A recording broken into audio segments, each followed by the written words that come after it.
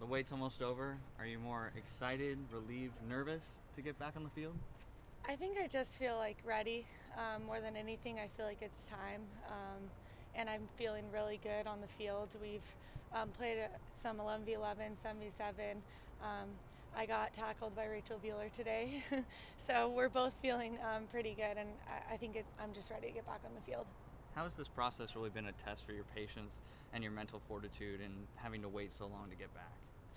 I think more than physically, it's been mentally taxing for me. But I've never been out as long as now, even with my ACL. So it was an interesting road to recovery, but at the same time, it's all worth it. Now putting in the work, doing the bike, swimming, whatever I can to stay fit, and now I feel good getting back on the field. Do you feel mentally stronger getting back on the field?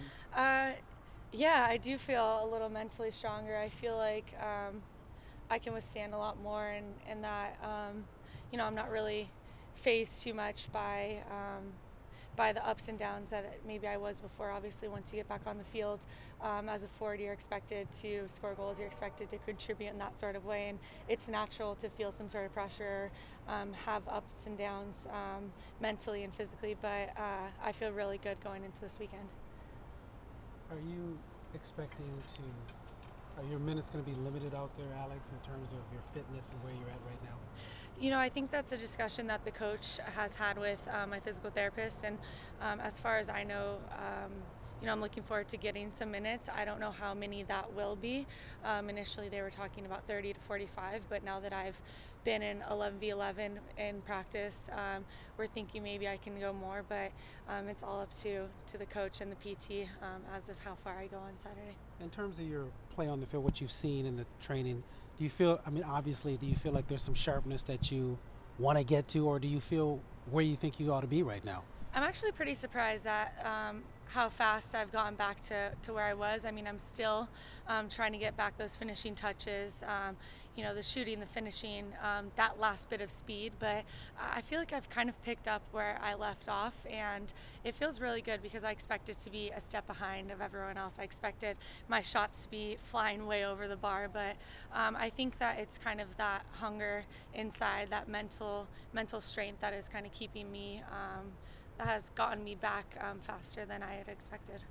Do you feel as though, because I know many athletes say when they have long-term injuries that physically you're fine, but mentally maybe take a little longer. Where do you think you're at in that? Do you feel mentally that you're where you want to be? I know you just talked about Rachel.